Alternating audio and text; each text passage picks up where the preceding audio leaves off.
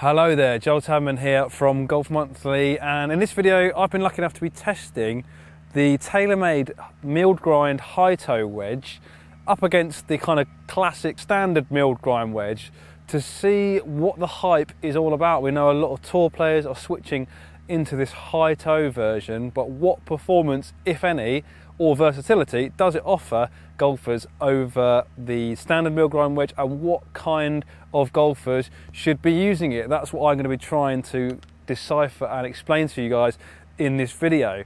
We've seen Callaway with their Mac Daddy PM grind come out with a wedge that has full face grooves. So what that's supposed to do is give you extra spin on those open face shots. We can see here the TaylorMade milled grind high toe version has that.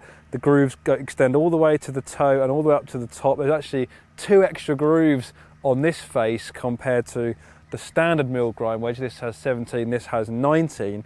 TaylorMade say this is going to really give you the control you need when opening the face, especially from flop shots and bunkers and things like that. The design is actually different in a lot of other ways. There's these kind of trapezoid shaped channels kind of cut out from the back of the sole here, you can see there, and what that does is it moves the weight further up in the club head, and that's going to help keep the flight down a little bit on those full shots.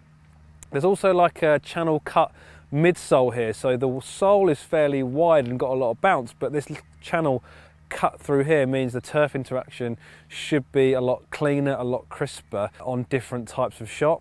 The other big difference between these 2 wedges I've got here is the finish. We know that the mill grind comes in a few different ones. This is the kind of the darker finish. This comes in an aged copper finish, TaylorMade are calling this, so it kind of looks like a bit of a raw finish. We'll come on to the effects of that in a moment in the rest of the video, but I really like the finish of it. You'll notice when you look down at a dress when you have it brand new that most of the wedge is copper, but the actual face is kind of silver, so there's some contrast there between the face and the rest of the head. The differences in shape between the 2 are fairly drastic, but nowhere near as drastic as we saw with Callaway's PM grind wedge. You know, this obviously the high toe wedge is slightly more triangular compared to the standard wedge, which is a little bit more rounded, but actually they're not that different in shape. There's no question the high toe wedge looks a little bit more confidence inspiring as a hit. There's loads of club face there down behind the ball, so you really do feel like you're not going to hit a bad wedge shot with this standing over the ball, because whether you open the face, close the face, whatever, there's also an awful lot of face and groove area to get onto the back of the ball. So to really fully test out this wedge, I first of all collected some data on the GC Quad launch monitor indoors in dry conditions. I hit full shots, pitch shots and open face pitch shots with both the 58-degree high toe, this comes in 58, 60 and 64, remember that, and the 58 classics. I hit those 3 different shots with each to get some data, and then I went around the golf course at Burnley Park here in Stamford, Lincolnshire, and hit loads of different shots, flop shots, bunker shots, full shots, pitch shots, chip shots, you name it. I hit all sorts of short game shots with both of these wedges.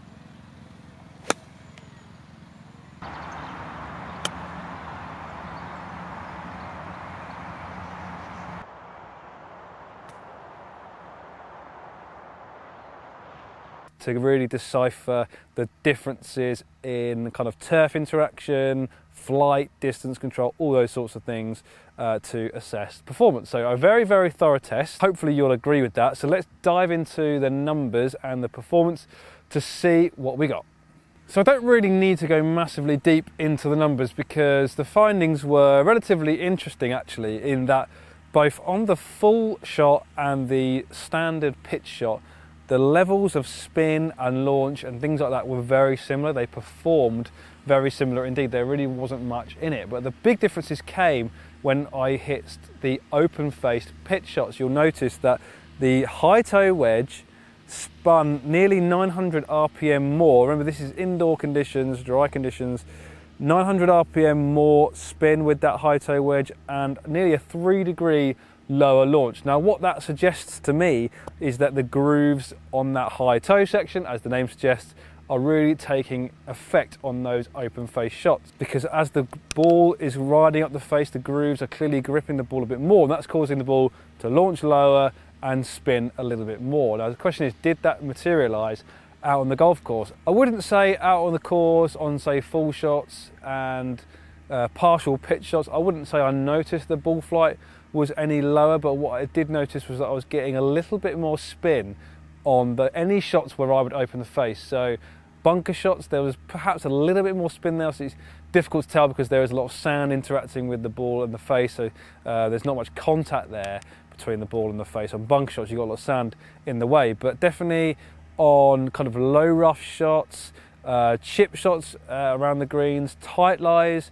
when you're opening the face, I would say that there is a touch more spin on the high toe wedge. It means you can be a little bit more committed with this wedge on those open face shots. Now, I wouldn't say it's the perfect wedge. I would say that you can hit different shots with this high toe wedge in that you are able to close the face, hood it down if you want to. I would certainly suggest you do that on tight lies because there is quite a lot of bounce on this wedge. I know there's a kind of a channel cut in the middle of the sole. It doesn't say how much bounce is on this wedge, but I would guess it's around about 11 to 12 degrees of bounce. It's just called an ATV grind because obviously the amount of bounce that you have on the wedge depends on the angle of the club face. If you're opening it up, there's going to be a lot more bounce than if you're closing the face. But I'd say if you're just putting it kind of standard square behind the ball, maybe a touch open, there's going to be about 11 or 12 degrees of bounce there, which for me, the only place for me this struggled was on really tight lies. So for example, this shot here, I'm on the fairway over the bunker to this flag. I kind of struggled to hit crisp pitch shots with this from a really tight lie, especially when the grass is kind of growing into you a little bit. Although I did hit some good shots to this pin, but that was the only kind of area where I'd say this wedge struggled. Other than that, they actually excelled in all different types of shot I wanted to hit with this wedge. So full shots, it was absolutely fine. Actually gave me a little bit more confidence, felt a little bit more forgiving on those full shots because it is so large. The stock shaft on the mill grind high toe wedge is the KBS High Rev 2.0. It's actually 15 grams lighter and it's softer in the tip than the shaft in the standard mill grind wedge. So you'll probably find that full shots do launch and fly a touch higher just because there's a little bit more kick in the shaft down at the bottom, launches the ball a touch higher to kind of counteract any extra spin you might get. But like I mentioned, the spin on full shots was pretty similar, but you should get a little bit more stopping power on those full shots. I'd say chip shots from the rough were also really good. There's no question it excels from the bunkers. You obviously got a lot of bounce there and a lot of spin from those bunker shots. So when you're opening the face, the ball is riding up the face in that diagonal fashion. You're getting a bit more control, you're getting the forgiveness from the bounce, and you're getting the speed through the turf from that kind of cutout section on the sole. So it really is actually an excellent all-round offering. The durability of this wedge is something I would question. You'll notice I've hit probably 20 shots with this wedge so far today, and you'll see the silver on the face does wear off pretty quickly.